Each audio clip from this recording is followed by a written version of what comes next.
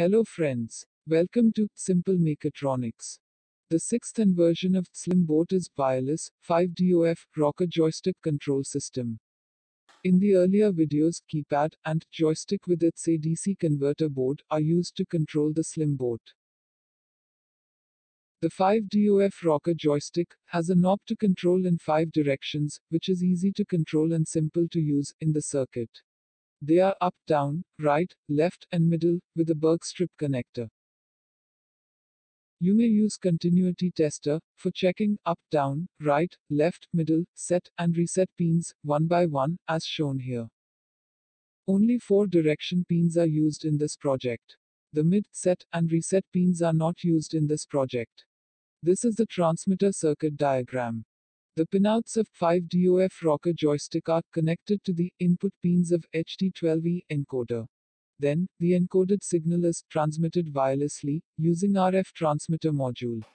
Now, the previous joystick board is disconnected from the encoder and the transmitter.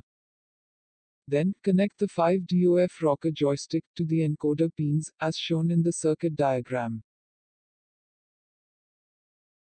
Then, place the assembly on a base board firmly, along with a 9 volts battery. Then, insert the RF transmitter module in its slot carefully. Connect an antenna wire for more transmission distance. Switch on the power supply to the transmitter board. Now, the wireless transmitter board is ready. There is no change in the receiver circuit diagram. The signal is received by the RF receiver module and sent to HT12D decoder IC. Then, the decoded 4-bit code is sent to the base board on the Slim boat.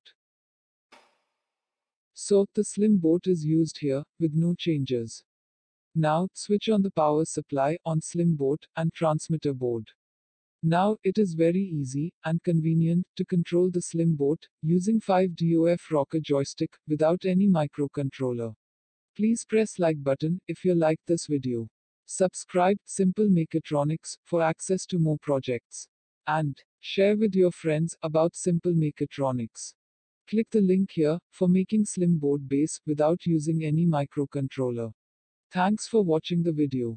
More explanation and circuits are available at Simple Mechatronics website. Links for other projects are available at description below. Bye friends, see you in the next video.